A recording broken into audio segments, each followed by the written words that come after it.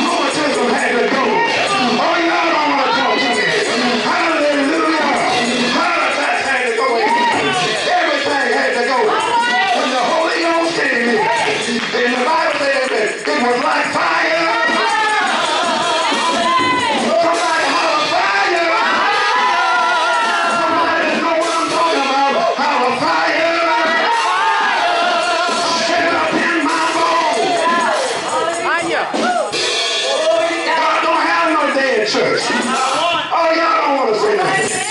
We don't have nobody calling for him 238. The Holy Ghost are coming in like a mighty burning fire. Oh, y'all ain't saying nothing. Glory to God. Amen. Jeremiah said it's just like fire. But he didn't know about the baptism of the Holy Ghost. But I know it is fire. Somebody talk to me.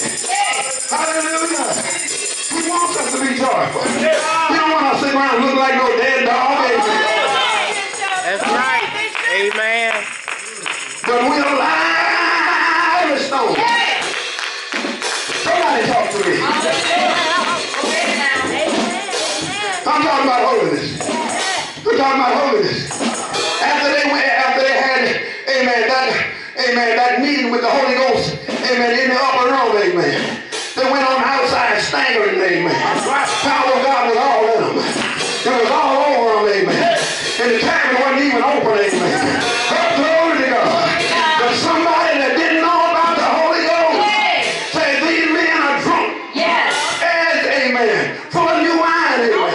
But old Peter was there. Oh, y'all ain't saying that. Old Paul was there. Old Bishop Mitchell was there. Old Bishop Mack was there. Oh, y'all don't want to talk to me. Old Bishop Grant down in Texas was there. Some of these elders was there. Roll up and say, these men are not drunk. As he's supposed to.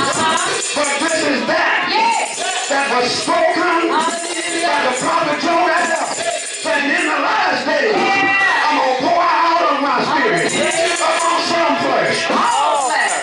Upon all flesh. There come a time, amen. It's up on the Gentiles now. But there come a time, hallelujah, when the Jewish people gonna come in, amen. And a whole nation gonna be saved in a day. That's why Satan don't want you to get saved, amen. Amen. Glory to God. God bless you. Tell somebody ain't nothing right but holiness. Nothing right but holiness. Honey, he's coming back for a church. He ain't coming back in no building. Not one building. Y'all ain't saying much now. Amen. I ain't excited about no building. I'm excited about Jesus saying that. Amen. That comes in the building. Amen. Right. Oh, I thank God. I thank God. Amen. Did you not know the enemy? The world is our enemy. Oh, yes. I said the world is our enemy. Oh, yes, Bishop. Amen. Satan is the ruler of darkness. I say it again. Amen. He's the ruler. He's the ruler of darkness. Hallelujah. God, amen. God calls him the God of this world. Amen. Have blinded their mind. Blind. In other words, when your mind is blind, amen. Your next place, when your mind is blind, where did it take you? To tell the park, amen. You're not capable, amen, of living a decent life in human society. Y'all hear me? And when you are blind to what the goodness of Jesus Christ, then you don't know what good really is, amen. All right, come on now. You're walking in darkness. That's right, come on. You don't know what righteousness is, amen. All right. Come on, talk to me. See, you can't be in light and in darkness at the same time. That's See, right. when Moses went down to Egypt, his message was, thus said the Lord. He didn't say me, he said, thus said the Lord. Let my people go. All right. Why were they captivated down there? Because of disobedience to God's word. Come on, preacher. Come on. Sin drove them there. Yes, it did. And God let them go into bondage, amen. But God had a way to bring them out of bondage. Let my people go. Amen. That they might serve me. Talk to me now. The message is still today. Let my people go. That they might serve me. Jim Beam, let them go. Yeah. False doctrine, let them go. Amen. Go ahead, Bishop. That they might serve me. Amen. Amen. In the beauty of holiness. At first, Pharaoh wouldn't let them go. Amen. He didn't. Amen. But God showed him who, amen, who is the real God. Oh, yeah. God always has a way. That's right. Glory, glory. When Joshua came along, Amen. Let me reverse right here. God did not call, amen, Moses' brother, who was Aaron. He called Moses, amen. Yet, when Moses was in the mountains with God for 40 days, amen, the people got weary. They started murmuring. Make us gods.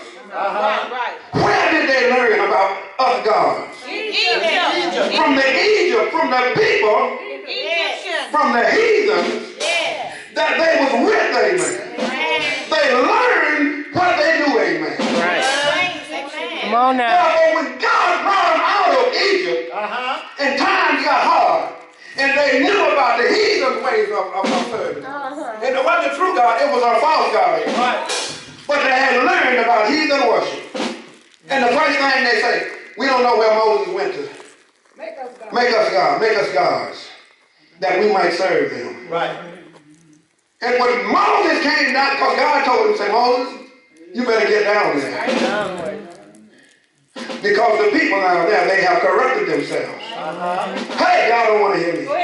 People are full of corruption today and still trying to serve. Come on, talk to me. Oh, yeah. Amen. They made them a golden calf. And so where did they learn about a golden calf? They learned it from the people they were associated with. They was in bondage. They learned their customs, amen. And the Bible says the customs of the people are vain. There's no deliverance in the custom of y'all don't want to talk about. There's only one way to come to God, and that's the Bible way. That's right. Come on now. Some people say there's different ways you can get to God, amen. No, it's not. That's the only one where he said, I am the door.